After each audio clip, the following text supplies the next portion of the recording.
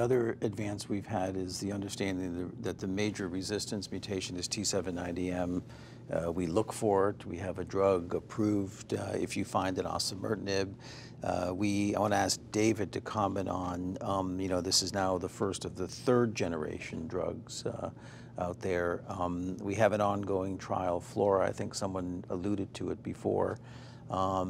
This is a first-line trial in EGFR mutation. Is it restricted to exon 1921 or just all? Yeah, I think it's the sensitizing mutation. Yeah, okay, yeah. And comparing... But you don't have to have T790. I mean, no, comparing osimertinib to choice of... I thought it was choice of...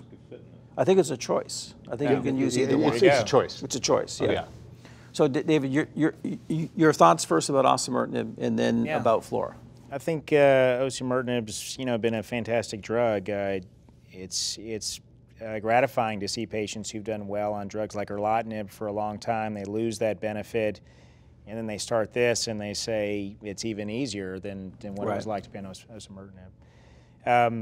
Why is it easy? Mark, you don't know this, but I talk about you every time I talk to a patient about osimertinib, because when I have the discussion about what are we going to do next, Dr. Spigel, I say, well, we have to test you for T790, but I need to let you know that one of my colleagues in New York, has espoused maybe just treat you and see how you do. I don't know if you still practice that way, Mark. Yeah. And so, I still, I've tried that one time and I got rejected from my registrar on getting it approved. So I do go the route of testing for T790. What's been weird for me the last few months has been testing urine. I didn't think I'd ever do it, and I had a situation where I tested a woman's blood. I did a biopsy of her tissue, and she really wanted the drug, and I said, I could check your urine. I've never done this test before, and I came back positive. Really? And she's doing great on osimertinib.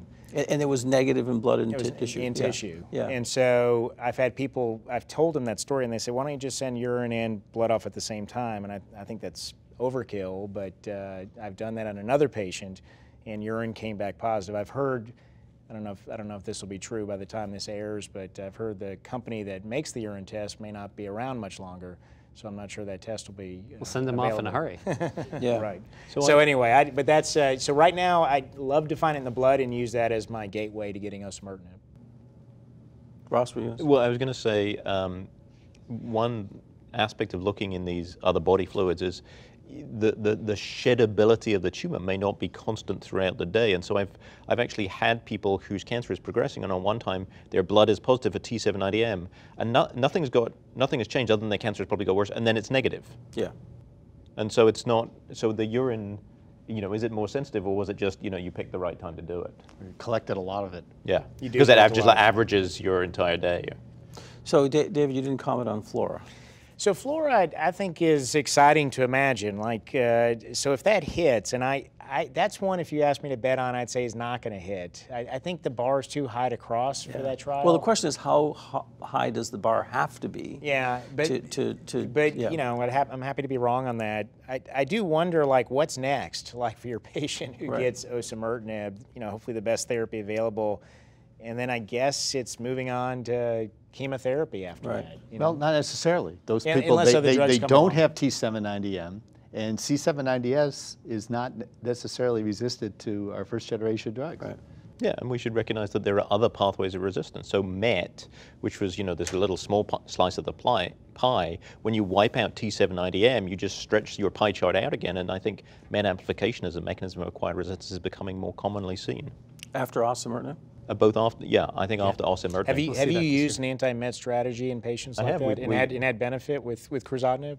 Yeah, well, I actually I had a patient who had progressed on osimertinib. We rebiopsied high-level MET amplification and then kind of jerry-rigged the combination with crizotinib, and he's had a beautiful response for 9 months. Yeah, I had the same patient.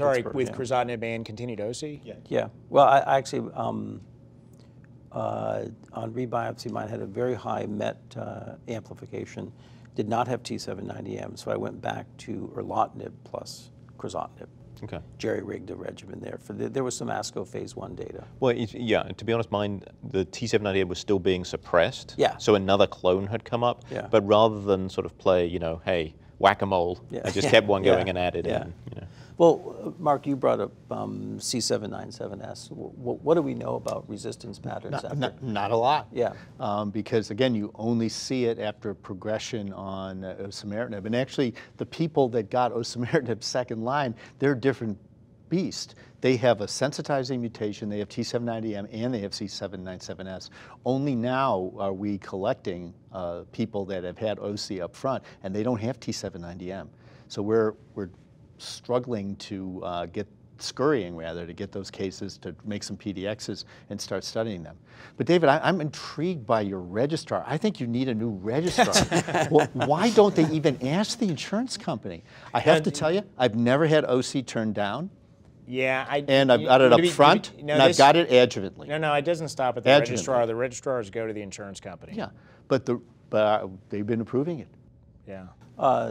I go to the same insurance company. New York is kind of a strange place. No, it's not. I'm sorry. No, it is. I've been there. Yeah. So, Ross, Ross, Aetna is Aetna. Yeah, wherever it is. Or wherever they are. Yeah. And yeah. Ross, have any of you been able to get osimertinib without T790? Absolutely. He's shaking his head. I've tried and failed. I have not. I don't think differently from you. Yeah. I've just not been able to get it. I'd love it if I could. I haven't had it turned down yet. Okay, let me ask Ross. Tell us what the average community oncologist should know about liquid biopsies.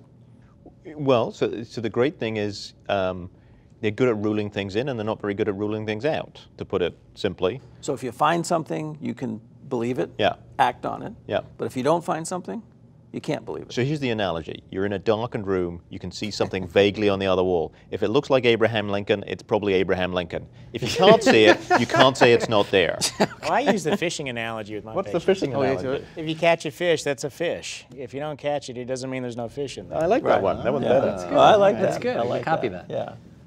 I like Abraham Lincoln. Yeah, Abraham Lincoln. So is it a part of your colorful. standard evaluation in patients? So I think particularly in, I mean, it really came home to roost in the EGFR mutant T790M. And the reason that's the perfect example is you have a positive control. If you can't find the original activating mutation, you can't really interpret that assay. Right. If you find it, and and then you do or don't see T790M, at least you feel, if you don't see the T790M, you feel a little bit more comfortable because you can see the original EGFR mutation, but you still can't take it to the bank. You're still going to have to do like Dave did, biopsy, do the urine, whatever. Or wait another 3 months? Is that? Yeah, I think you can recheck it. Yeah. It depends on what's happening with the patient. Right. If they're crashing and burning, you can't. You do all you can, and sometimes you have to shoot from the hip. Yeah. But Mark's shoot from the hip is to start osimertinib. Mine would be to start something different. Yeah. Well, with T790M negative? Yeah. No, I'd probably give chemotherapy. If somebody was really sick, I would give chemotherapy. Well, that's what I was going to say. What's your strategy in the T790M negative patients if they need a treatment change? They're getting sick. You got to do something. If you don't have time to interrogate the tumor for whatever reason, then I would give chemotherapy. Chemotherapy. Yeah. And bevacizumab. Okay. We all agree. Yeah. Yeah. Okay. With Bev. With Bev? Yeah. Oh, okay. Jared, You're not agreeing with that. Yeah. Well, there's actually data If for superior indicated. efficacy in the never smoking, particularly the EGFR population with Pem-Carbo-Bev to further back that up. Well, I mean, the data in IPAS, the response rate to carbotaxol was Higher. double. Yeah. Double in the. Yeah. But that's not necessarily. No, I mean for the patients. Bev Other- question, yeah. that the never smokers may particularly Oh, benefit. didn't know that.